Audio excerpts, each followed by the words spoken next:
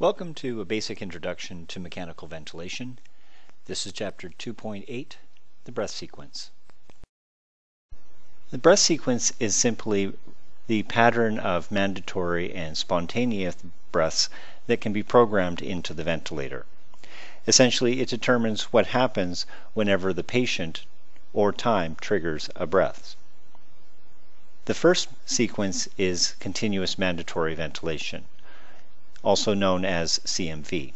This can be confusing because SIMV is often referred to as a mode of ventilation, and people can quickly get these two concepts confused.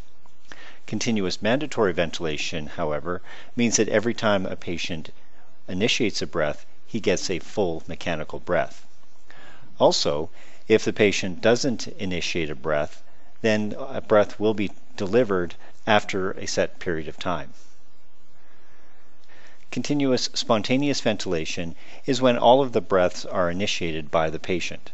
The ventilator can give some help to the patient during the breath, but will not automatically initiate a breath, and the amount of pressure or volume delivered is largely determined by the patient's ventilation mechanics.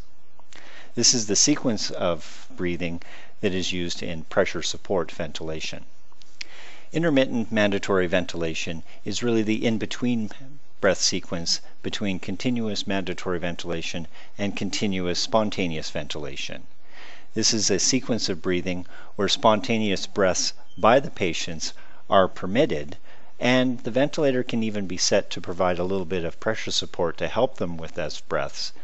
But the main breaths, the mandatory breaths, are completely programmed by the operator.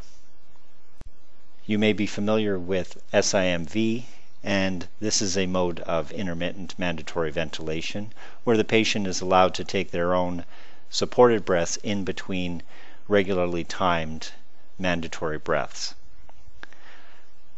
Less commonly known is that APRV, or airway pressure release ventilation, is also considered an intermittent mandatory ventilation breath sequence mode of ventilation.